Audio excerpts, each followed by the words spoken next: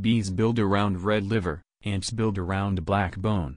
It has begun, the tearing, the trampling on silks. It has begun, the breaking of glass, wood, copper, nickel, silver, foam of gypsum, iron sheets, violin strings, trumpets, leaves, balls, crystals. Poof! Phosphorescent fire from yellow walls engulfs animal and human hair. Bees build around the honeycomb of lungs, ants build around white bone. Torn is paper, rubber, linen, leather, flax, fiber, fabrics, cellulose, snakeskin, wire.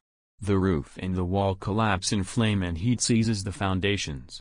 Now there is only the earth, sandy, trodden down, with one leafless tree. Slowly, boring a tunnel, a guardian mole makes his way, with a small red lamp fastened to his forehead.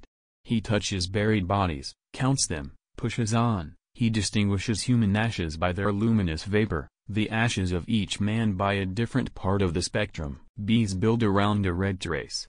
Ants build around the place left by my body. I am afraid, so afraid of the guardian mole. He has swollen eyelids, like a patriarch who has sat much in the light of candles reading the great book of the species. What will I tell him, I, a Jew of the New Testament, waiting 2,000 years for the second coming of Jesus? My broken body will deliver me to his sight and he will count me among the helpers of death, the uncircumcised.